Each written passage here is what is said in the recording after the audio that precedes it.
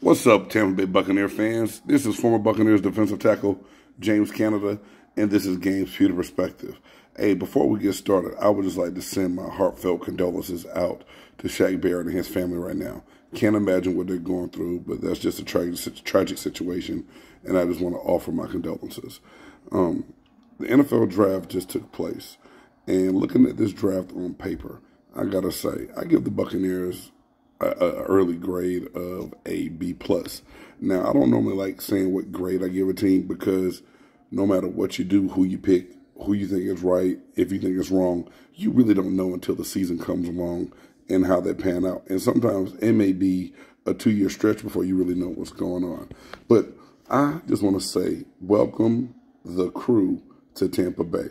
I'm going to go through this list of players that we selected in this year's draft, talk about them a little bit, and then ask you guys, let me know in the comments below what you think.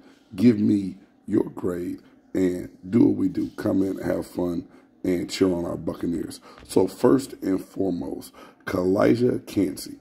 You know, I did a couple mock drafts. I did a couple different shows, and I said that K.O.A.T. was my sleeper pick. So for me to say that I was beyond happy when the Buccaneers got him with the 19th pick in the draft, I was ecstatic. I believe he's very similar to the playing styles of Warren Sapp and Aaron Donald. Now, that's a lot. I know that. We haven't seen him play yet. But his explosiveness, his burst off the ball, what he can do with his hands, getting in the gaps, penetrating, making plays in the backfield in college, he was amazing. You know, in 2 years of football, he had 14.5 sacks. He gets after it very well. And I just believe that we're really going to be happy with his play inside. He's more of a two-way defensive player. You can put him in the 4-eye, you can put him in a 5, even if you want to put him in a 1. Just don't put him in the 0 technique or in the 2 technique head up over anyone because he needs to use his speed and mobility to have success. But K.O.A.T. coming out of the University of Pittsburgh is a monster, and I think that this is a good pick. The second pick, offensive lineman, Cody Mock. This pick has a lot of people ecstatic, and I will say this.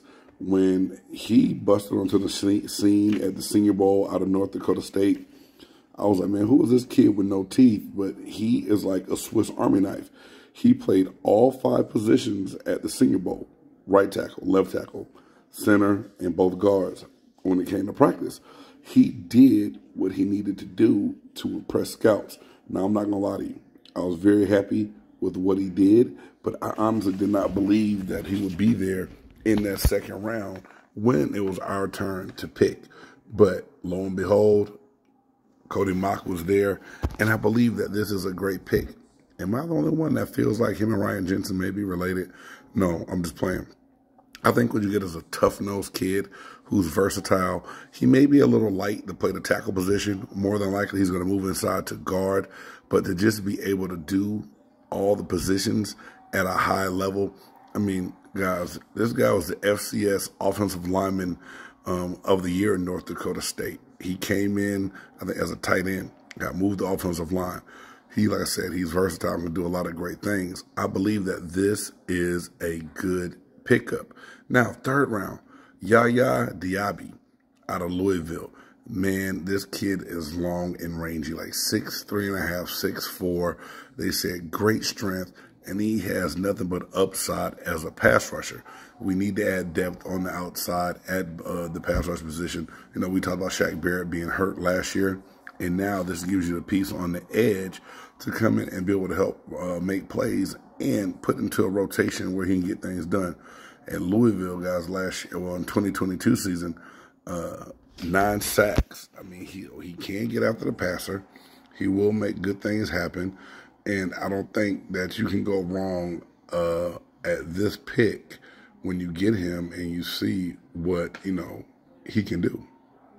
But we're going to see what happens here. But I believe that this is a very great pick, and I think everybody's going to be happy by it. Now, this next pick, 5th round, pick 153 overall. I just like saying this kid's name, Servassier Dennis. Yes, Servassier Dennis, an inside linebacker from the University of Pittsburgh. He played with K.O.A.T. He is good from the aspect that he can learn to be an inside linebacker. He's played primarily Mike, but he can learn how to play other variations of the inside linebacker position, and he can help contribute on special teams because at the end of the day, you know, this isn't college where you have a bunch of walk-ons that play special teams. These guys you draft will have to play special teams.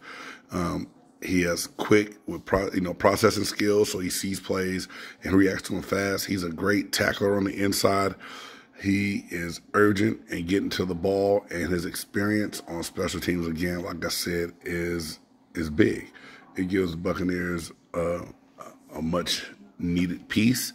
You know, we're in a position where one of our inside linebackers isn't happy. We don't know what's going to happen after this year. So Servassier Dennis was a good pick at this spot.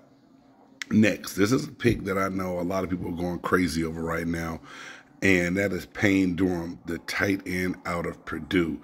I mean, Payne Durham is a big boy, and to get in the red zone, he is going to be a red zone threat. He can also block very well, very competitive, and very tough. And one thing we were missing without Rob Gronkowski last year is the big physical red zone presence out of our tight ends. Cade Otton is a good tight end, a good receiving tight end, but this is a bigger, tougher body. And for him to have a third-round grade and fall and be available in the fifth round, I think he's a little bit sleeper. You know, he's 253 pounds. He can block, and he had 56 receptions this past year. That is amazing, man. I mean, 56 receptions. He will get it. He'll pull it in, soft hands. And like I said, you have to like a guy that's willing to block and able to block. So I know Payne Durham, tight end out of Purdue, is a great pick. Josh Hayes, defensive back out of K-State in the 6th round, to pick 181 overall. You know, this past it, 71 tackles, 7 pass defenses, 5.5 tackles for loss. He'll get all over it. He'll help add a little bit of depth, but primarily to me, I think this is more of a special teams pick. You get him in the right situation, and for him to make the team, it's primarily going to have to be on special teams. In another 6th round pick, we had 191 overall. This is a guy that's gotten a lot of praise from a lot of different people, and that is Trey Palmer out of Nebraska. He is a speed guy. They said he is a vertical threat, and he has game-changing speed. That's something that we need to complement Mike Evans and Godwin. But, you know, he's young. No hurry for him to come in, being a 6th round pick, come in, learn the game, and he was able to get out there on the field, know that he has a speed. Also, maybe you utilize him as a punt returner, kickoff returner. You know, his special teams resume is well established. He has upside because of that speed. Maybe he needs to learn the right route tree just a little bit more, but you can't teach speed. So having speed is always a great thing, and I believe that this is a good fit. A 6th round pick that will probably have an impact on the team his rookie year via special teams and being able to build up to that 3rd or 4th receiver in year 2. Last but not least, it says outside linebacker, but this guy's truly an edge. Jose Ramirez out of Eastern Michigan. 12.5 sacks, 19.5 tackles for loss in one season. Now I know, Eastern Michigan in the MAC, not the biggest conference in the world, not a Power 5 conference, but solid football conference. They have people that compete all the time. And the one thing I saw from this guy when I saw film was he was able to get after it. He has a great first step burst. He likes to win the vertical rush game. Like, he'll start upfield, get the offensive lineman to set to it, and then counter off of it. He has a slippery frame with his pads and can finesse rush a lot. So that's what I'm saying. He'll get you going one direction, come back a second direction, make you miss, and it's amazing to watch him play. I think he can only go up. You know, he's another edge guy. He's long, he's rangy, he can get after it. Now we know, late 6th round pick. Sometimes some people say a 6th round pick doesn't have a chance to make a team. You know, I was a 6th round pick that stuck around for 5 years. So you never know what's going to happen and how they get in and play and mesh and gel with this team. But overall, you know, looking at this draft class, Kalijah Kancey, Cody Mock, Yaya Diaby, Servassier Dennis, Payne Durham, Josh Hayes, Trey Palmer, Jose Ramirez. Hey, guys, nothing but the best of luck. I pray that you come out, do your best, have great camps. I pray that all you guys make the team, because I know what it's like to feel like the underdog going in as a late-round pick.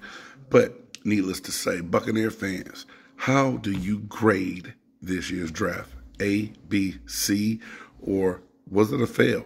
Let me know what you think in the comments below. Again, this is James Canada, former Buccaneers defensive tackle, and this is Game's Pewter Perspective.